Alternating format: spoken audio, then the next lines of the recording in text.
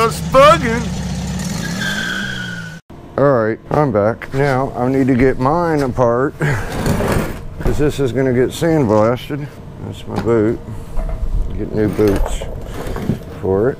Alright.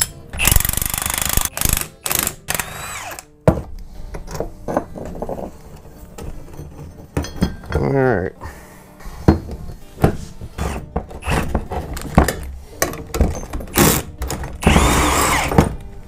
I was back to researching the possibility of lowering the 1972 Super Beetle that just recently committed to for the purchase. You know, it was all about the disc brake conversion from drum to disc, and then the possibility of lowering it. Well, I've been researching a lot of it, and some people discuss cutting along this weld and dropping this 2.5 inches.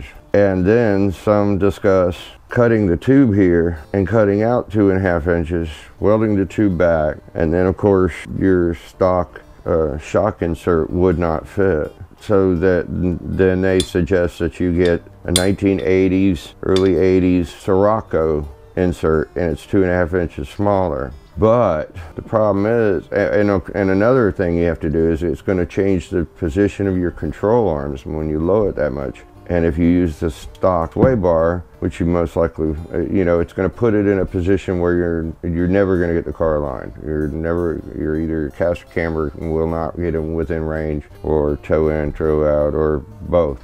And then they talk about that there's a company, I have it written down, that sells a 1 1/8 larger diameter sway bar, toplineparts.com, that is precise measurements when you lower it 1 to 3 inches. It's precise measurements to put your control arms where they need to be to get your caster and camber correct. But the problem is, I noticed, is that the video I watched on YouTube, DIY Automotive, I watched that guy Pete, and he's doing one with the ball joint that comes out at the bottom down here, like what was on the drums that we took off. The problem with that is the entire tube is a different length. This is like 15 3/4, and the other one's much longer. I can't remember what the measurement was. But either way, it's a completely different length tube. So his suggestion of switching to the Sirocco insert doesn't apply to this particular setup. And I don't want to throw this out where it's just never going to get it right.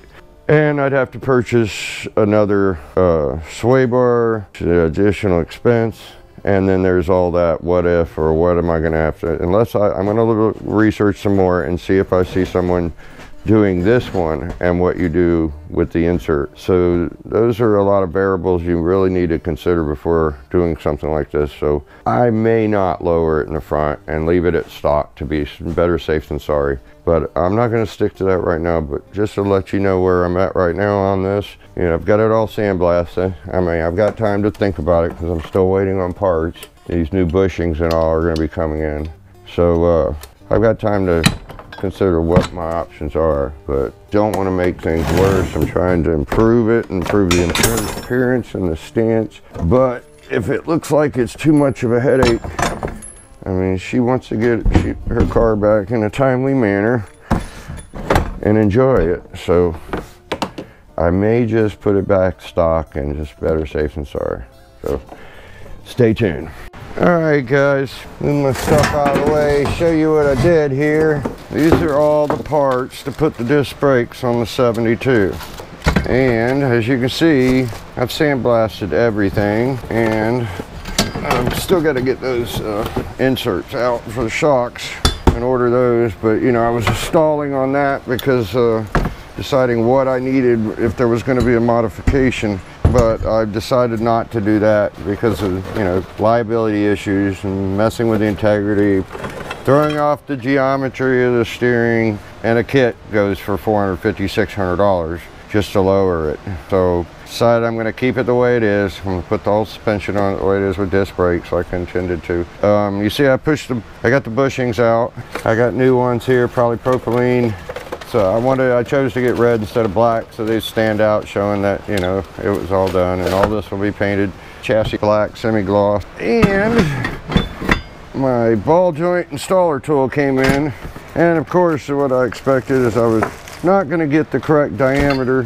Hopefully it works out for my son's Mazda. But anyways, I'm stubborn, so I don't give up too easily. As you can see, I got the new one in there. This is the other one. You see, when that ball joint was on there, there is absolutely no lip there.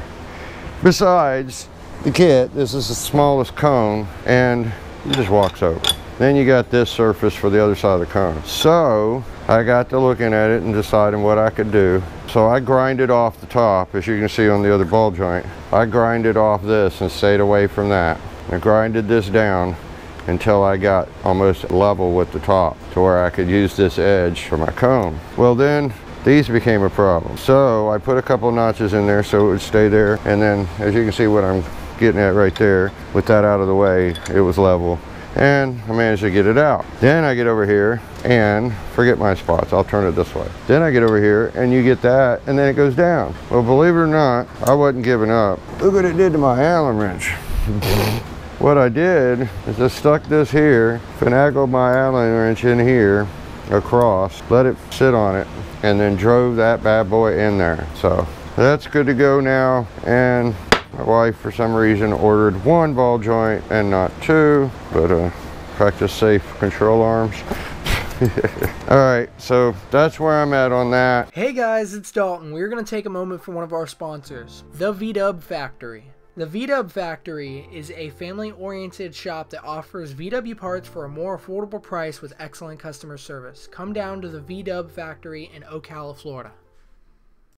I had Kyle go ahead and sandblast these. Two of these tires are brand new, this one and that one. So I got these sandblasted on the inside and the outside for Allie. She's gonna get these painted the color of the car, and then I'm gonna put two new tires on there, and then I'll eventually have porta walls put on it. So it'll be a beautiful white walled, tired, turquoise Super Beetle. As you see, I have an array of stuff out here today to paint. This is all for the 72 Super Beetle, except for one bracket for the trike. These are going to be the color of the car. You're going to get porta walls put on them eventually. And then, you know, the Moon VW center caps. These are the struts disassembled. I've got the cylinders, the inserts, or shock inserts for them on order. They're not here yet. And then one ball joint only came in. So I have the other control arm set aside because I'm gonna have to scar it all up and then fresh paint. All the bushings are in. So all of this is gonna get chassis black and sway bar here, the hardware. And of course that's gonna be seafoam green. All right, now first I'm gonna get the sealer on it. It's a sealer slash primer where you just shoot your top coat right over it. And much better finish on it. All of them will get that, and then the chassis black on there, and then the seafoam green. All right, guys, here we go with the seafoam green. The rims and the coils are getting that, and then the clear, and then I'll get on with the other small items for the struts. That'll be chassis black. Gonna look nice.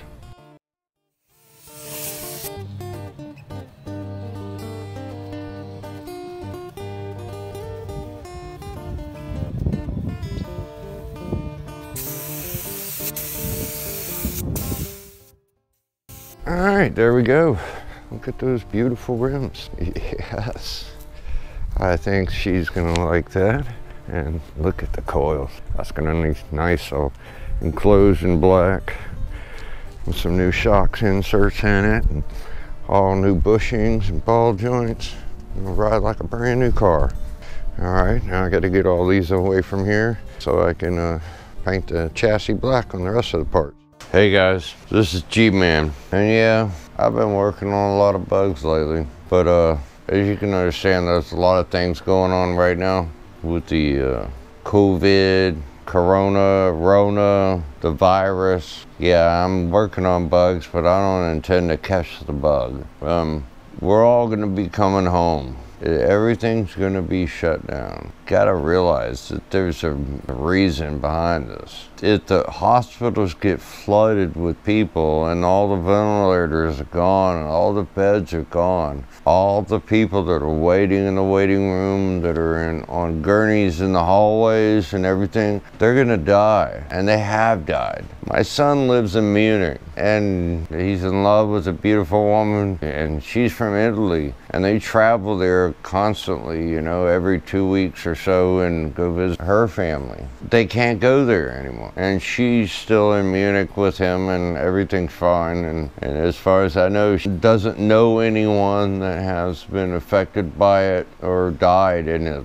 I find that kind of hard to believe, and maybe things are different now, but God, when you see 4,000 people in one day die from it over there, this is serious. We all need to just realize that this is the right thing to do. We need to come home and think about complete hygiene, everything. You touch anything, you go to the grocery store, how many times do you think people picked up that product, looked at it, and threw it back up on the shelf? I mean, my God, unimaginable. But it is within our reach. We all can do this, so just deal with it and go home. You know, if you got a Beetle, and apparently you do if you're watching me, so just go home and work on your Beetle. Let's communicate through the internet. Come on. I mean, online is going to be the thing right now, because everybody's going to be wanting to find something to do with their time. So let's all be thoughtful and